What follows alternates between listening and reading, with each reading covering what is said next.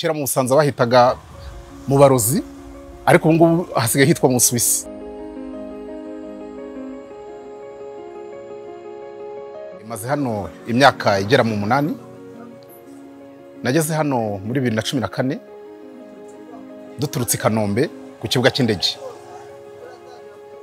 Tugeze hano rero twahazanze ubuzima bugoranye, nta muhanda uhari, nta amashanyarazi nabwo yari make, nta mazi ahaba.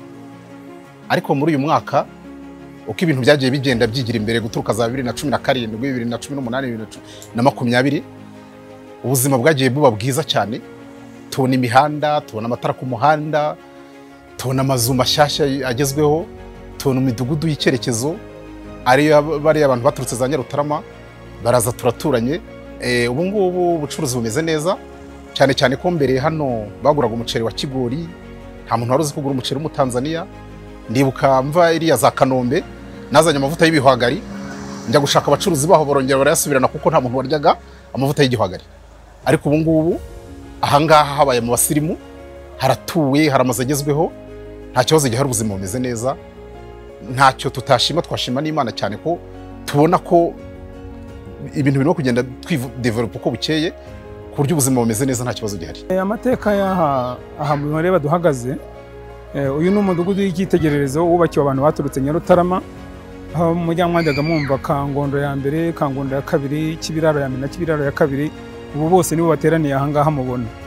Rero aya ni amazu leta yubatse y'icyitegererezo mu rwego rwo gutuza abaturage ahantu heza kandi neza.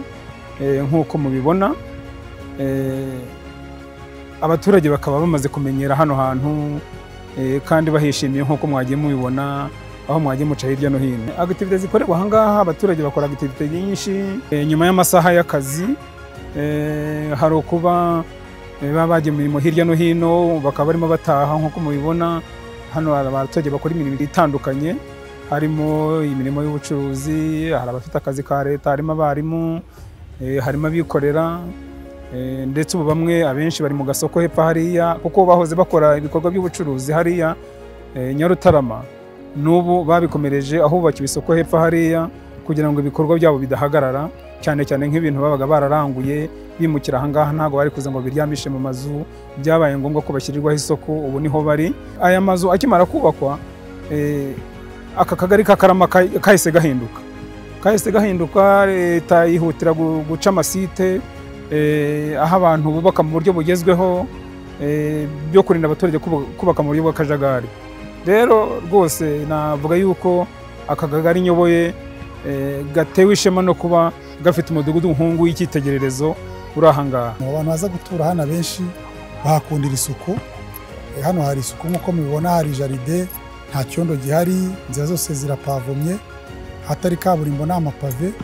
Ikindi cyane nk'urubyiruko dufite ibibuga urubyiruko rwidagaduraho. Ikindi nko ku banyamahanga haba security ihagije, kuko nta muntu ushobora gusiga ikintu cyano ngo akibure, yaba imyenda yanitse, yaba imodoka ziparitse ku muhanda, umuntu atashye nta kibazo bishobora kugira. Hano muri aya mazu ari abaza gutura, imyanya irahari, turacyafitemo amazu ataraturwa. Ari n'abaza gukodesha nabo, inzu zikodeshwa nazo ziraboneka, kuko inzu ziraboneka zigihari zidatuwemo n'abantu kandi zikodeshwa amafaranga atari menshi. I'm here for study private law. I like here because here there are every nationality. There are Cameroonese people, Chadian, Gabonese, and Rwandan people. So it's the mixed nationality. I study at Unilag University. I come here since for 4 months. I'm coming here because here is not expensive life. Yes, it's not expensive life, and the people is very friendly, and here the life is very nice. I'm from Liberia. I'm in Rwanda here because I'm studying in Rwanda. I'm going to Unattractive University. I'm studying software engineering. Yes, my come here in Rwanda was very good. My experience was wonderful because I have to meet plenty people from different countries, and I was so happy for being in Rwanda. And also I have to meet my friends, Gaboni, Nigerians, Ugandans. We are all good together. And honestly, I love this place. That's why I have to move over here, because the place is good security, and I have to meet a lot of friends who I interact with every day. Hano hakikijwe n'ibigo bine, hari ikigo cya Gakorokombe, hari groupe scolaire ya Busanza, hari groupe scolaire ya Busanza, ubwo ni Busanza Gakorokombe, ndetse hakaba n'ibindi bigo bibiri by'amashuri yigenga, buryo ufite ubushobozi ashobora kujyana y'abana bakiga, birimo Kingdom hano hafi, n'irindi shuri riri hano hepfo naryo.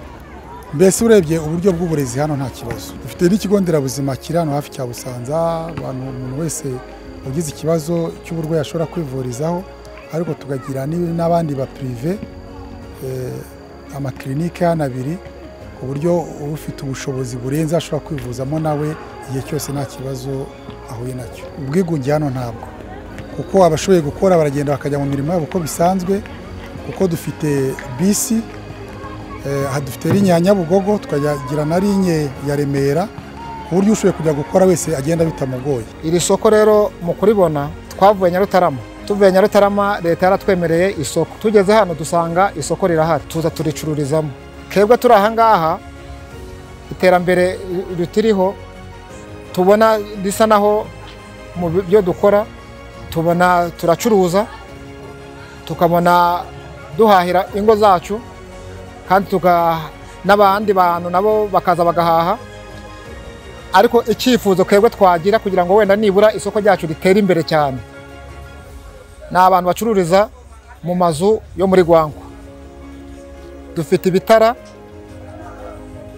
68 bidakoreraho abantu, dufite n'amazu adakoreramo, ariko dushaka ko nibura abo bantu baza bagakorera muri iri soko tugatera imbere twese. Nyacuruza ibintu bigendanye n'ibi ngibi muri kubona, hari aho bimvanye, hari aho bingejeje, nk'abandi umwe mu bantu bimwe muri Kangondo ya mbere. Ibyo ari byo byose twacurizaga ahantu hameze nka shitingi, ariko turi mu cyerekezo, turi mu nzu isakaye. Twasha gushimira leta y'u Rwanda ko dutekerereza. Itandukaniro ryahari aho twari turi, urabona ko turi mu cyerekezo. Amatara ku mihanda, hagendaga ahantu uteganya ko n'igisambo cyakwambura, waranagenda ukavuga ati umuntu yakwikinga no mu nzu akanyiba, ariko ubu ngubu bwose turi ahantu hatekanye. Nge nkabashimira umubyeyi wacu rero uhora utureberera kure, ahubwo nkashishikariza abantu baba bari mu manza bakaza aha ngaha kuko turi mu cyerekezo. Imbogamizi zari zihari cyane cyane ku kibazo cya transport, bisi ari nkeya, ariko aho baduhereye bisi za Nyabugogo ubona ko zirakuranwa, ubuzima bumeze neza, nta kibazo cy'abagenzi tukigira ngo usange umuntu atinze ku muhanda, ibintu bimeze neza nta kibazo.